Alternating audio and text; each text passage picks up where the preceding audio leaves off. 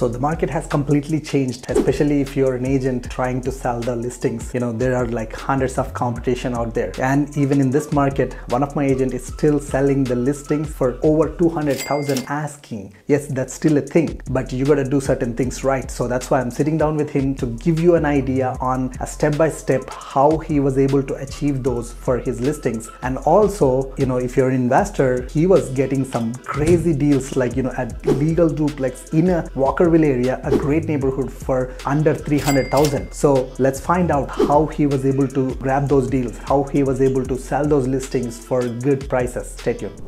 Namaskar, welcome back to another video. This is Aditya Soma. If you don't know me, on this channel we talk about real estate investing, real estate sales, how to achieve financial freedom using real estate sales and investing. So today, like I mentioned, we have a special guest. Probably you might seen on the other videos if you haven't. A few times, 3 or 4 times, yeah. None other than Clarke Gallie. Thank you so much, man, for being here. Yeah, thanks for having me. Yeah, so, let me jump into instead of your story because, we made a couple of videos about your story. So if you're interested in tiny homes or learn how Clarke made, 50 plus sales in his first year, all those videos, I'll put it on the tags. But, coming to this market, right? Like, the market is completely shifted. From when I started, completely, yes. Yeah. So, the main focus is, how you're selling the listings, right? Like you're still getting 200,000 over asking. And also on top of it, not only that, you're getting your buyers a killer deals for, nice cash flowing properties in good crazy deals out there right now, yeah. So before we jump in that, like what is your projection on the market? What do you think happening? Yeah, so I have I guess a long kind of running joke with myself for the past 2 months, is that every time the Bank of Canada announces a rate increase, I lose 2 clients. It's just a funny joke I have, but it's actually kind of true. But yeah, basically as long as the Bank of Canada keeps on raising rates, investor sentiment is very, very low right now.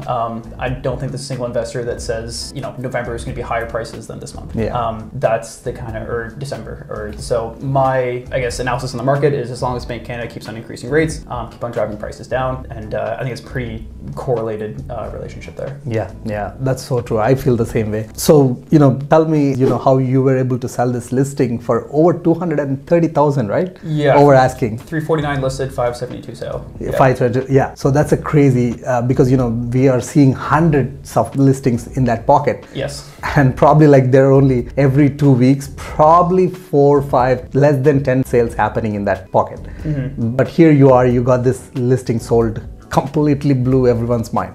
Yeah, I got quite a few texts from that one actually. Yeah. So what was the secret? What did you do differently, that you think this listing really got that price? Yeah, I think there was probably 2 or 3 things that I think really kind of played out really well for me. Number one, it was just a beautiful listing. Yeah. I mean, it was a great location. He did really well. We were going back and forth on, hey, should I pour new cement? Should I do the grass? Like, it's a couple $100 there, $1,000 there. And I was like, listen, man, if you want top dollar, you have to do all of this stuff. You can get an average house, get an average price, but if you want top dollar, like it has to be the best one out there. Yeah. So I think his willingness to really put in the time and effort to get that listing to compete with the other top listings, that was huge. The second thing is, and I think it's something we kind of talked about as well, like you said, there's a lot of listings still right now, a lot of stuff out there. The biggest important thing for me is foot in the door and eyes on the listing. How do you price it? Yeah. So you price it obviously a lot lower than what it is going to be based off, look at all the sales out there, look at all the listed properties and kind of gauge, okay, where am I going to fit in this pocket of listed properties? Where am I going to fit in this pocket of sold properties? And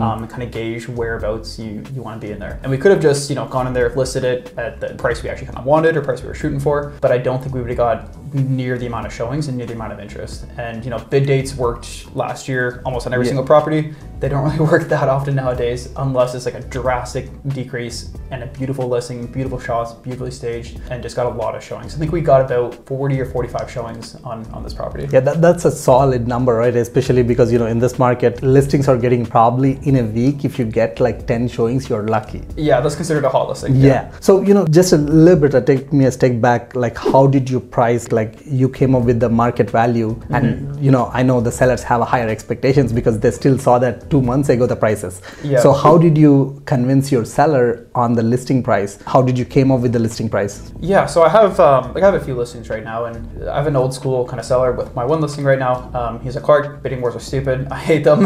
Yeah. This is the price I want for the property, let's list it. Which makes sense, I understand that. I'm like, hey, showing's gonna be a lot less. People that show it can be more serious. But sure, let's go with that strategy. So I have listings like that, but with this one, the seller was open to it. So usually with comparables, what I was doing a lot of the time, last year, even earlier this year, was looking back 60 or 45 days to 60 days comparables. Yeah. But now I really look at like 7 to 14 days. Yeah, like that's a key. That's pretty much it. So I'll look at 7 days, there's nothing there, you branch out to 14. And there were so many comparables listed at 349 that hit anywhere from 540 to like 600K. Yeah. And I was like, look at these 3 or 4 properties, a little bit different location, but kind of grand scheme of things, still kind of same class. And I was like, I think if we slot, copy what they did here, that obviously worked last week, why it's not gonna work this week? Yeah. Let's just copy what we did there, paste it again, and that's... I love that strategy because, you're looking at a very specific current data. Yeah. So that's one thing I have seen, like, a lot of people they're still looking at 2 months, 1 month, 3 months, yeah, because it's changing every day. And what you did, another thing is like the staging is pretty cool. Like, what's your take on the staging? Like, did it really impact on presenting the property well? Yeah, I'm a huge bias towards staging. My seller actually, I do a lot of deals with him, and he has a saying that whatever you spend on staging, add a 0 to that, and that is going to get added to the sale price. So if you spend $2,000 on staging, you're probably going to get an extra 20 grand for the sale price. Yeah. If you spend $3,000, extra 30. It's obviously not science, just kind of rough rule of thumb. But I generally believe that. I think the staging, actually, it was funny enough, there was one listing where my mom was in town. I was like, yeah, let's go see what I'm doing. So she came in and it kind of blew her away. She's like, oh, I never even realized you could put a desk right there. Like, oh wow, like I was kind of curious what we were gonna do with this space. And then the fact that the staging was there, people walking, people are very visual. Yeah. They need to like see it to believe it. Yep. Yeah, there's a lot of renters out there that will go rent a property and landlord's like, oh yeah, I'll fix the decks by the time you move in. Instantly the renter's like, nope, he's not gonna fix the fence. Like, yeah. People need to see it to believe it. And I think staging just does that to the best it possibly can. Yeah, that's so true, man. Especially like if it's a vacant property, we do deal with a lot of investment properties. You don't get an opportunity. Sometimes the tenant's already there. Mm-hmm. That's insane. So you presented well, you priced it well, yep, and you still had a bidding date, right? Yes. So yep. How long are you doing the bidding dates? Like, are you giving a week, 2, 3? Yeah, I have a rough rule of thumb that I like to do. I like to make sure we list the property with enough days for a weekend. So let's say, out-of-town agents, it's really mainly for them that I do this, honestly. Windsor agents and local guys, they can really go anytime, but out-of-towners that are making the trip, I want to make sure this listing pops up on their feed, pops up on their Realtor feed before Thursday, before they book their showings on Saturday, so that my property's in that list of, oh, we're going out to Windsor, let's make the trip, let's check out these properties. Like, I need to make sure my property's in that list. So it has to get listed anywhere from Tuesday to like Thursday morning maximum. So it gets in their feed, then they can book the showing for the weekends. The weekends are pretty big. Open house, we did one there as well. Yeah. And then bid date on the Tuesday. It's kind of the rough rule of thumb I like to give there. Yeah, that's a very good analogy. That's a lot of people don't think it that way. Like, before we never used to do open houses because, we never needed. But now open house and also like targeting to giving enough time for every buyer to come and see the property. Mm-hmm. So that's fantastic, man. Like, so now the other side of the coin where buyers, oh, do I still have to pay over asking? Yeah. Yeah, it's a very tough question. It's a needed question nowadays on every property. But again, where you have like, sold a bunch of properties in the last couple of weeks, and some of them are really killer deals. I think so. For the buyers. There's a couple I wish I bought, to be honest. So can you walk us through, like, for example, the one that you sold, I think 2 days ago, 3 days ago, the Windermere? Yeah, that was for, I've sold that client a few deals. This is probably my favorite or second favorite that I've sold them so far. So Duplex for 285K. Duplex for 285K and in Walkerville area. Yeah, on Windermere. It was a crazy deal. Not even that much wrong with the property. We got the full 5-day conditions, financing and inspection. Got, Stefan in there, check out the house. Wasn't too much wrong with it, to be honest. And so what was the reason do you think you got that deal? Yeah, so I love going after listings that look weird, that are, agents I don't see that often. Maybe the seller's had it for a long time. Like, why is this property going to sell at a discount? I think I talked about this in other videos. It's like my favorite thing. Yeah. And that property's checked my boxes. There was 4 pictures, not a single picture inside the house. It was a Chatham Realtor that I've never seen his name before. And the seller bought it for $50K back in like 2002. Like literally the hat trick of what's going to make this a good deal. Yeah. And then for the buyer, even though like they have this notion of, oh, I want to wait for another 2 days or 2 months, 3 months, 4 months down the road because I could get a better deal. But like, here you go, like this buyer got this a Walkerville duplex for 280K. What was the numbers you projecting to the buyer? Yeah, so the biggest thing that I always say, and I was doing this even when the market was kind of on the super skyrocketing up. I think there's a deal in every single market. I think you can time the market, obviously, which people are trying to do. But if you're actively buying and want to place offers and the numbers work for you, then it's still going to work, right? So I think, yeah, we just kind of went over the purchase price, interest rate, rough expenses. The biggest thing for this one, which kind of scared off like one or two of my other clients, was that there was only one hydrant and one gas meter. But during the inspection, I actually missed it. There was a second panel in one of the closets. Oh, so there's a possibility to just do very possible to do a second hydro meter. So easy to be able to split the hydro costs, and then it really worked then. It was like kind of, because they had to assume the one tenant, the one was vacant. Just like, okay, upon tenant turnover, making money. But with that kicker in there, it was like, okay, this is really making money. So just said, yeah, went over the numbers and yeah, and again, in Windsor, like it's not that easy to get a single family under 300. Yeah. And getting a duplex in a good location, that's a killer deal in my opinion, because even if you wait for 6 months, there is no guarantee that you're going to get deals like that. Whereas right now there is a lot more inventory, and some realtors who don't do proper marketing and don't price it properly, they don't have enough showings, they don't, like, if the seller is motivated, you got like already that duplex. I know nothing really sold at duplex's point of view, nothing sold under 400. It's pretty rare. I think there's another duplex I sold for 365. Just only few deals that we sold, right? Like not many of them. It's the other mirror that I sold them. But that's the thing, right? Like if you're looking for opportunities, if you keep looking, when the right opportunity presents, you don't have to wait. Like that's my point of view. So what do you think, like, from your buyer's point of view, like what is your strategy that is working out very well to get them these properties? Yeah, the biggest thing for me really is just calling a lot of listings, right? There's a lot of sale listings, there's a lot of listings out there.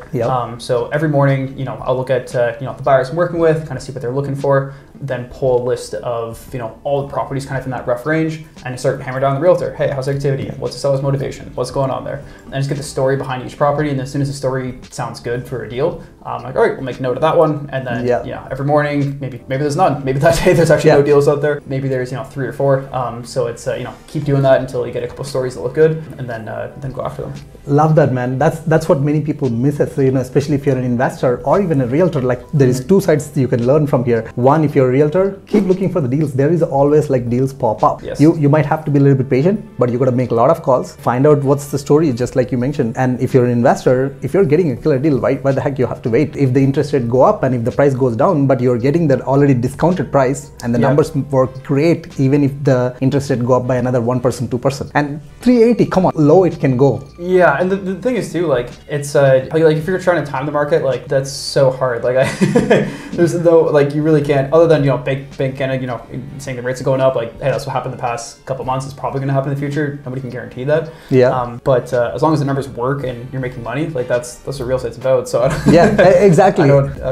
And so most of those buyers that buying these deals, are they looking for long-term projection or just like buy and fix and flip? I don't have a single fix and flipper right now, because I think they operate a little bit different, right? So I think the fix and flippers are like, hey, I need to buy right now, I need to exit at a certain price. I can't guarantee them that exit price right now. There's a lot of clients who ask me, be like, hey, what is the exit price? I'm like, hey, here's data for the last 7 days. I can't guarantee you the next 4 months. That's pretty tough to do, but I'm like, hey, here's the facts right now. Do they work with today's interest rates? Do they work with, banking on a little bit higher interest rates? I think the long-term investors, they bake that in, but fix and flippers is just, I think not even just Windsor, it's like across the country, across the world, really.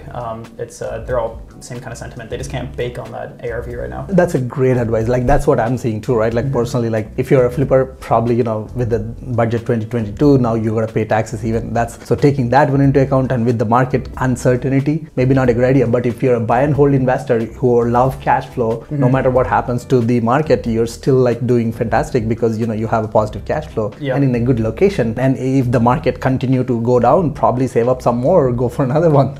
Another good deal. And if it's a great deal, like you can even raise money, right? Like go find a partner. I'm definitely, I'd say like new investors, or like investors going for the first 2 properties, they're really timid, which is right to be self, right? They read the headlines, they see the Bank Canada. There's a lot of reasons to be timid. I totally get that. But the investors that have a lot of cash, they're just like salivating. They're like, wow, I haven't seen deals like this in years. Exactly. So the heavy hitters are definitely about scooping right now. But as the average investors, and every rightly so, they're just a bit of a...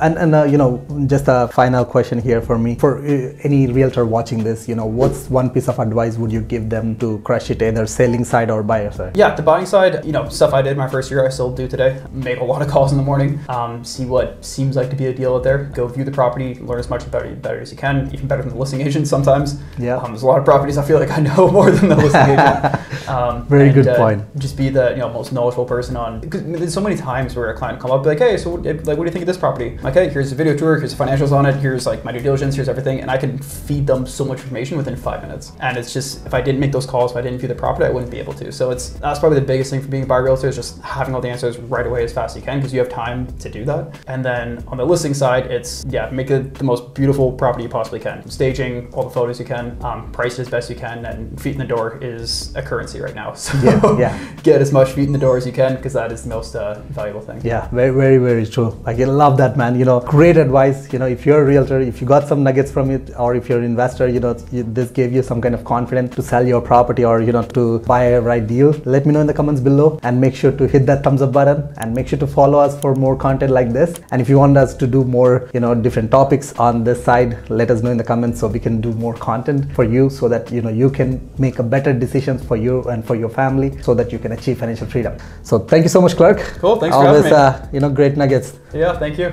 Yeah, see you guys in the next video.